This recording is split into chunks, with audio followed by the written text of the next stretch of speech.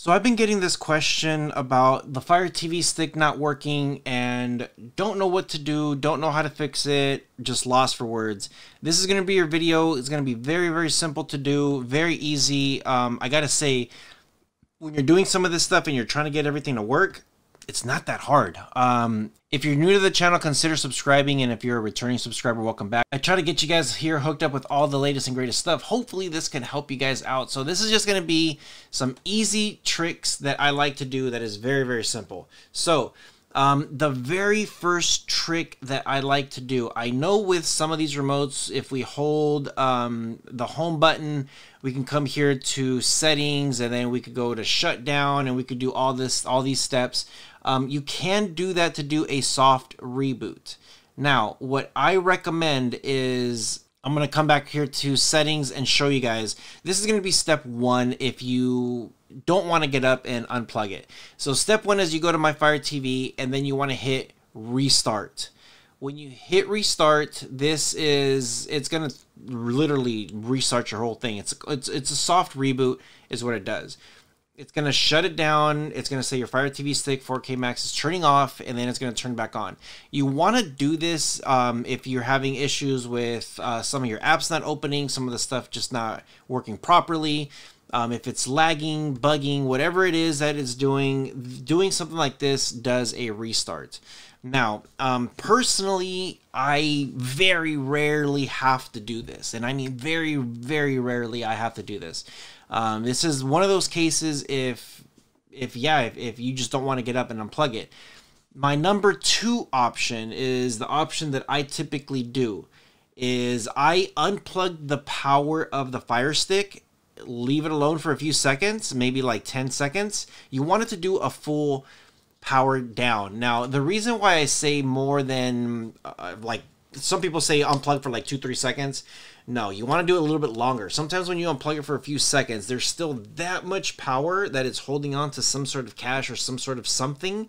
And when you plug it in too fast, you still have the issue. I personally do 10-15 seconds. Sometimes I just say, you know what, let me just plug it off. I'm going to go get some water real quick, use the bathroom, brush my teeth, I don't know, something. By the time I come back, it's been like 30 seconds, a minute, 2 minutes, just depends what I'm doing. And that definitely would have killed any of the tasks. So that's usually step number two. That's my step number one. Okay, now the next option that I would recommend is if you are having experience with just apps buffering or just not working properly, what you want to do is come here to go back to your settings and just come here to applications. You want to check your storage. So hover over this that says manage installed applications. I have 13 gigs worth of available storage there, or 13 gigs on the device, but I have 6 with the stuff that I've added.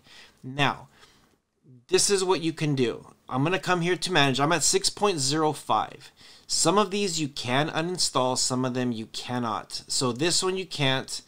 For whatever reason, it won't let you. Amazon Live, I know you won't let you. Amazon Luna won't let you either. Some of these Amazons just, I don't know, they hate you. They don't want you to do it. So what I would do is I would come here to downloader. This one says cache 32 megabytes. I will clear the cache on that. Clear cache to bring it down a little bit. And then I did forget to check on, let me see, Amazon Music. You can't even, Amazon Music, I can uninstall it. So that's good. That's 65 megabytes right there. I don't need it. I don't use it. And then if for whatever reason I want to use my music on the app, then I can do that. Here is Amazon Luna. That again, I don't need it, but it doesn't give me an option to, I could clear cache, but 90 kilobytes is nothing. Yeah. It is what it is. So you got your files here. This doesn't have anything in my cache, so that's fine. The Fire TV player, it has the application's 100 data. Yeah, I wonder. And there's nothing I can do with this one, so I'm just gonna force stop. I can't uninstall it. I can't open it from here. So I'm just gonna do a clear cache and clear data, because I don't need some of this stuff that's in there. So the data is 29 megabytes.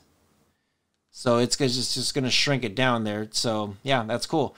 Freebie. I typically don't use Freebie. Sometimes I have it there, but I'm going to use Clear Cache. I'm going to leave the data there for now because the data is very, very small. Haystack, I don't use the news on this. So this is what I like to do. Clear Cache, clear data, wait a few seconds, uninstall. Once you do that, it should clear a lot of it down. So I do use Hulu. I do have the K app. I do use Peacock. I do use Plex. I don't use Pluto TV. So this is the same thing that I'm going to do. Clear cache, clear data, and then just uninstall it because, again, I don't use it. And then I just kind of go through the things here. So some of this stuff here, like TV Mate's got 118 megs. So I'm just going to go ahead and clear the cache on that, not the data. Don't do data because then it'll delete your username and password. And then I'm just going to back out and see how much I got. So I got almost half a gig back just by doing some of those simple things. And if you have a Firestick that's a little bit less of storage, that could help you out a lot. Cool. Okay. Next thing you want to do. You're not going to like this one. My Fire TV.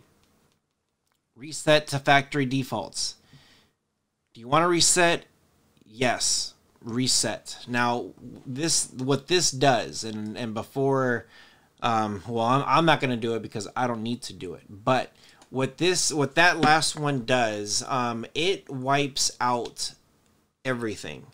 It'll delete your username, passwords, it will delete all the apps, it'll pretty much put it back to factory settings to how you first bought it brand new.